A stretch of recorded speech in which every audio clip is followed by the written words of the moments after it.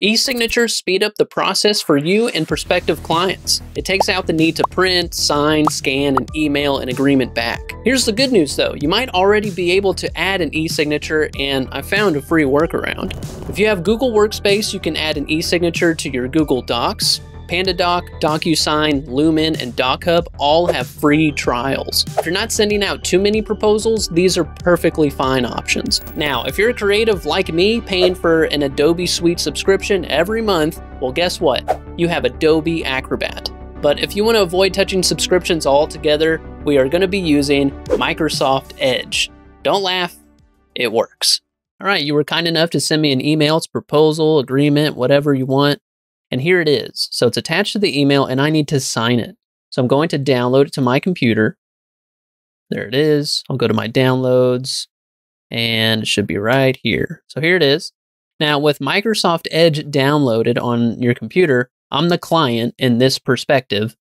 I can right click and go to open with, and I can go to Microsoft Edge. So Edge will open up and we have some options here on this top bar. So if I scroll down, I need to sign this, right? So I like to add a text box, so we can add text, and we can just type our name. I'll type in my name. I can add another box. I'm a co-owner, and then today's date, or whenever the date is that I'm signing this agreement, right? Now, one thing that I do like to add is if I can go to the top here, I can draw, and I'll change it to black. And then I'll just do my best. This isn't going to be nice, but I like to just do the initials so it isn't too embarrassing. So I'll just draw a K and an A. Look at that. So next, I'll go and do save as, this top part where it has the save icon, but it has a little pencil by it. That is the save as. And then I can rename it signed. Signed. And then I'll put my initials, right?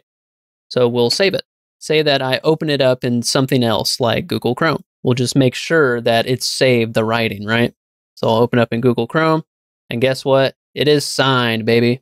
So that's a free option that you could do. Now, as you saw, that was a few steps. It wasn't too bad, but to coach someone or maybe send them this video probably isn't ideal. So if you want a more seamless process, it might be worth checking out those free trials to the other services that I mentioned. Now, my fellow creatives, we're going to jump into Adobe Acrobat.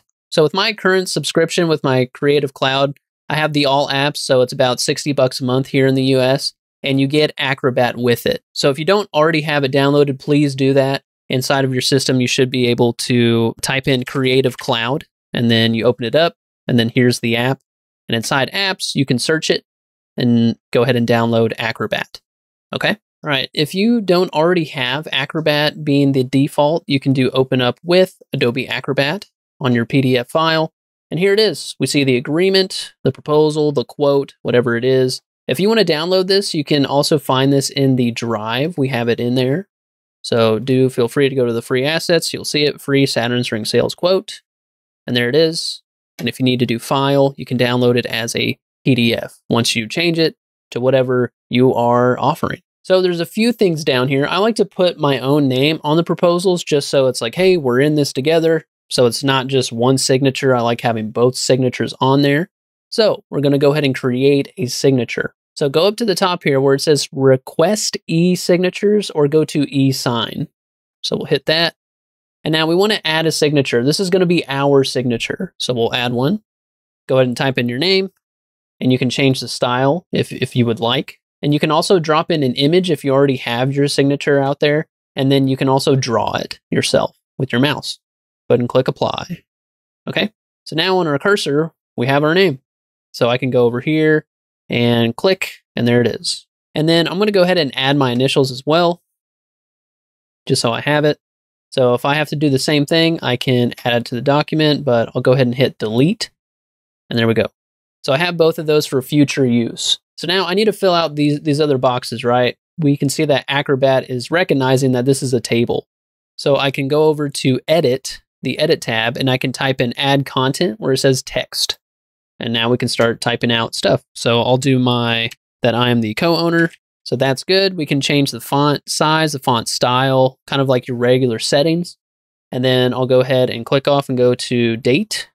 So I need to add the date, and that's good. So I'll go over and click my little cursor where it says select. And now we can move it around if need be.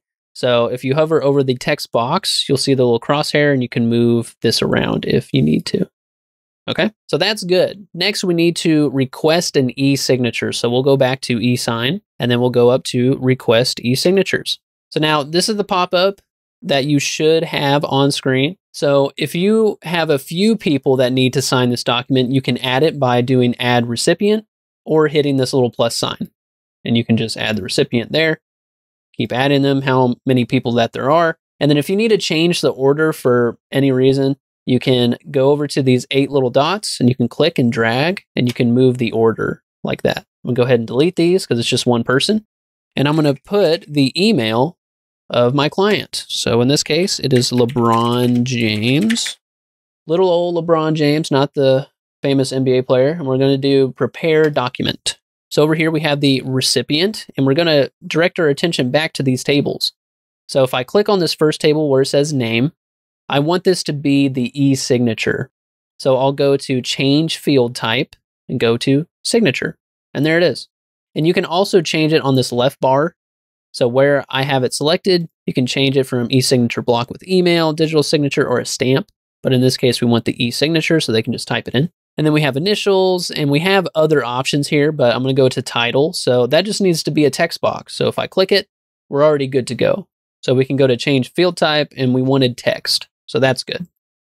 Next is date. Now, Acrobat was smart enough to already identify that we wanted the date. So that's good to go. But you can also change the date format. So here in the US, it's month, day, and year. So I'll go ahead and change it to that. And you can also change the field type to date of signing. Whenever they actually sign this, it will automate whatever the date is. So that is an option as well. But I'll go ahead and opt in for the regular date. And there it is. That's all there is to it. We'll do review and send on the left side. So this next window is like an email. If you need to add other emails to it that aren't signing it, you can do that here. You can change the subject line to say something else. And then if you needed to add more to the message or in the agreement, you can do so as well. So it's just like an email. Now, what's really nice about this is that you can set reminders. You can do no reminders every day, every business day, every 2 days, every week. These are great. Please use them. Please use them. So I would opt in for every 2 days or every business day. It's very professional. So I'll go ahead and click that and do send. And then it's going to upload your file to Adobe Cloud. And it's going to send the agreement to whoever you had on those emails. All right, so I'm not cutting this out because this might happen to you, but I still have this bar saying prepare document for reading, but it already sent. So you can save the agreement as a template, you can track the status, or you can send another one. And you can also just close it or view in agreements. I'm going to opt in to view in agreements. All right, so we can see our agreements here. You can see how many takes that I did. It's going to retrieve the agreement, and guess what? There it is in all its glory. So you can see the status here, which is really helpful. And then you can also send more reminders if you need to.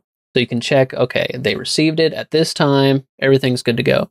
So I'll go ahead and open it up just to show you that I received it as the client. So here's the email. Now I can hit review and sign. Look how seamless this is. It's so nice. They're just going to click continue. They're going to scroll to the bottom and they're going to click here to sign. And guess what? It already puts in their name right out the jump. So they can upload it from their mobile device if need be. So if they want to sign it themselves, it'll send it to them and they can, use their finger. They can draw it with their mouse or select an image. But this doesn't get much easier than this. So you can just hit apply. They can type in their title. So they are the co-owner of LeBron Ice Cream. And then the date, 14/24. And there it is. And they can do click to sign and you're good to go. Please check out our products down below. I'd be happy to collaborate and meet you inside of our paid Discord community. I answer any questions you may have about software and business and also make personalized tutorials for the community. Thank you again. I'll see you in the next one.